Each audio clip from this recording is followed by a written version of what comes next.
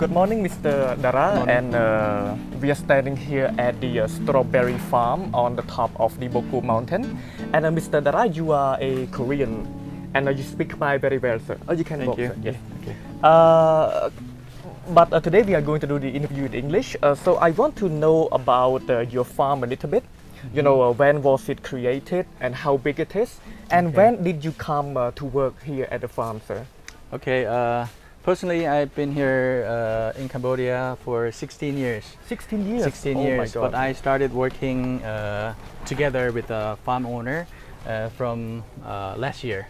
So it's just 1 year, and I'm in charge of tourism of this farm, because this farm is not just a farm. It's they call it agro-tourism place. Agro-tourism. Agro-tourism. Yes, Agriculture and tourism. yes. Yes. Mix. Yeah. So I'm in charge of the tourism sector of this farm. So I operate the Facebook page of this farm, and I do the marketing for this farm. Yes, sir. So how big is this farm, sir? Like, for example, the area and also the production, let's say. Yeah. This land is from Sokha. Yeah, and we rent this place, and the total area is almost 1 hectare. 1 hectare. 1 hectare. But now we are using only 30 or 40% of the land. Yeah, and we have planned to expand more. Yes, sir. And judging about, Bokor Mountain, like, is it the only place that you can grow strawberry in Cambodia because of the elevation, the climate, something like that, sir? I cannot say if this is the only place, but after studying our own study, Yes, we decided to do it on this area, because Bokor Mountain is because we not just focus on the agriculture, but we focus also on the tourism. So Bokor is in KAMPOT province, and KAMPOT province is famous for its tourism, and the government also has planned to expand tourism more for KAMPOT area. So we decided to do here. Yeah. Yes, sir.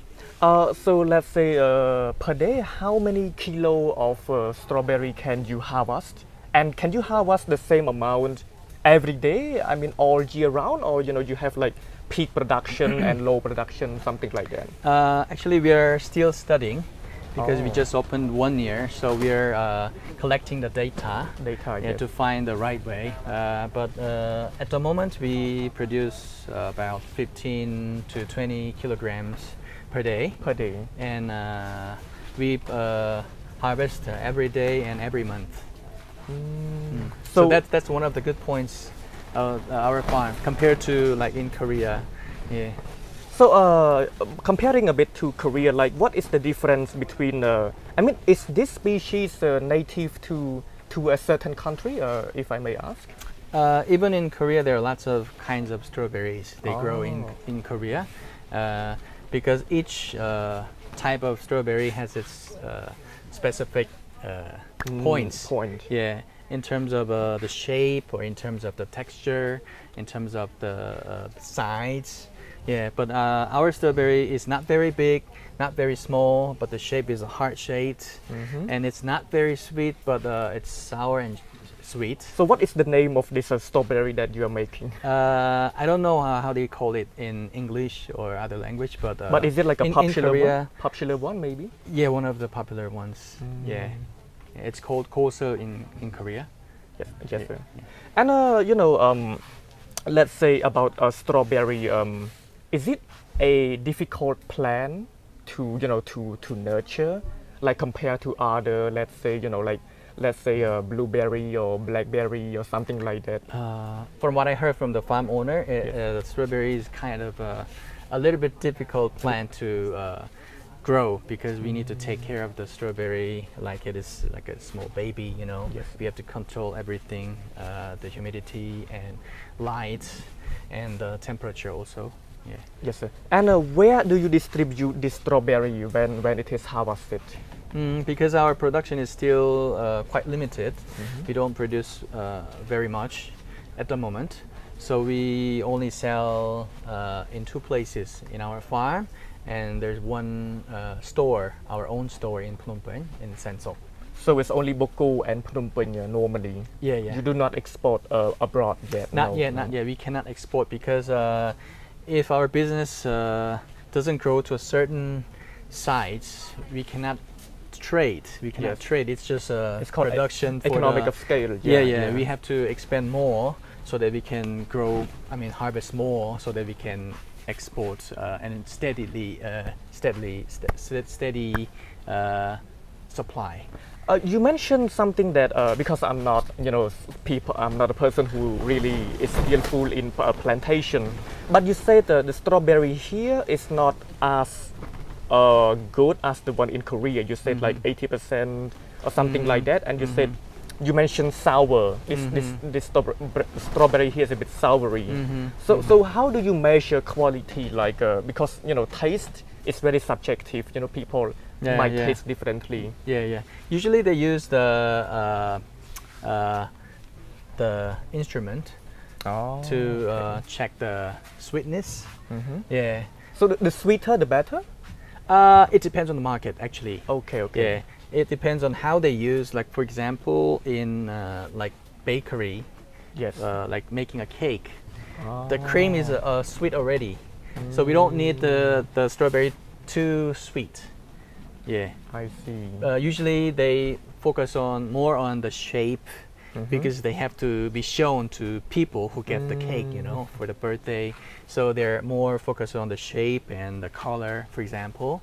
Yeah, so it depends on the market of the strawberry. So if you are going to make a smoothie, maybe you need a sweeter one more than a sour one, let's say. Yeah, Something like that. Yeah, you can say that. That. But it also depends on how they make it. They can put more sugar or syrup, or they can mix with other things. It's up to the sellers. Yes, sir. And maybe from your perspective, sir, how do you think about the strawberry market in Cambodia? Because we live in a tropical terrain, so we have like an abundance of bananas, mangoes. So we want to try something new. So do you see that maybe strawberry can be a boom in fruit consumption in Cambodia? I think it already started. When we see the market in Phnom Penh, for example, we saw more participants. I mean, the market.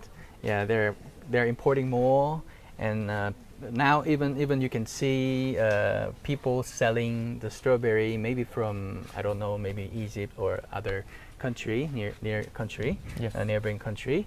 They sell quite cheap price, and even in some cafeteria they also have the new products like strawberry latte. I saw the trend. It's booming. Yeah, I mean compared to before. Yes, sir. And one last question, sir. I don't know if you can highlight it or not. So the bugs problem is like something important here, because you need to like keep them away.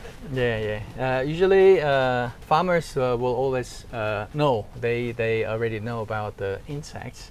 Yeah, insects. Some insects they come into the farm area and then they lay eggs, and then it affects to the quality of the fruit. So that's why we control, and we all everywhere we have the net. Yes. And we also have some a few doors to control the entrance.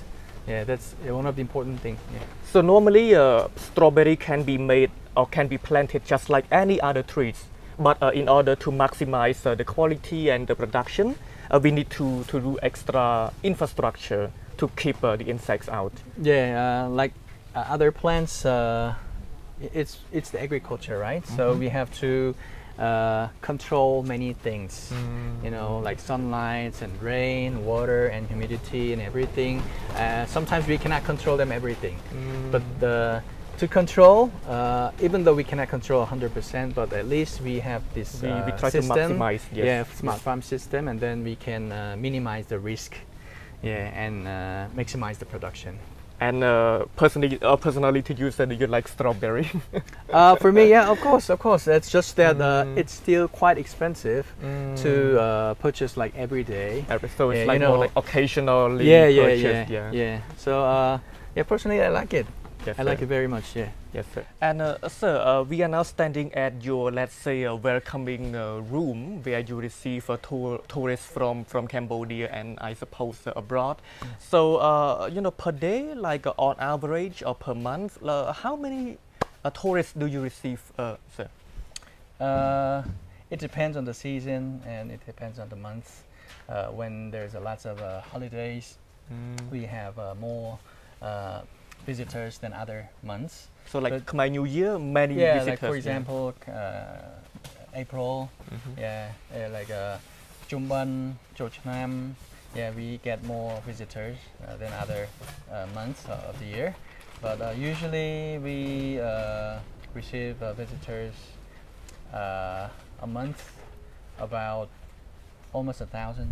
Almost 1,000 Yeah. visitors. Yeah. Do you get a lot of Korean visitors coming here?